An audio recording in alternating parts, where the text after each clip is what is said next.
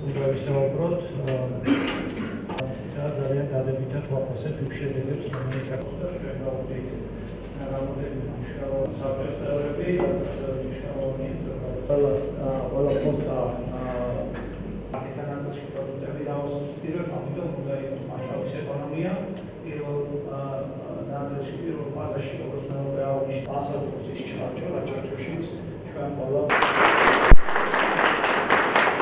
საქართველოს ფოსტა მუშაობს ელექტრონულ პლატფორმაზე, რომლის საშუალებითაც მისცემს შესაძლებლობას საქართველოს ქვეყნის მოსახლეობას ელექტრონული ვაჭრობის გზით გაასხვისოს თავისი პროდუქცია, შეიძინოს იმპორტული ადგილობრივი მეწარმისთვის გაიშვას ექსპორტზე.